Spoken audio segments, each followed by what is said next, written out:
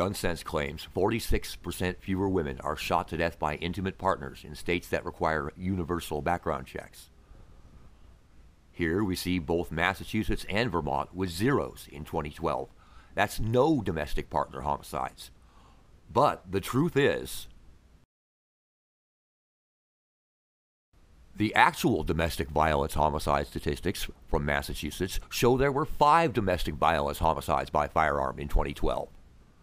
Deceptively, Bloomberg only considers husbands, ex-husbands, common law husbands, and boyfriends as domestic, leaving out statistics on same-sex spouses, ex-boyfriends, acquaintances, fathers, and, 2 current male spouses. This is the level of deception that the anti-gun forces levy upon the public.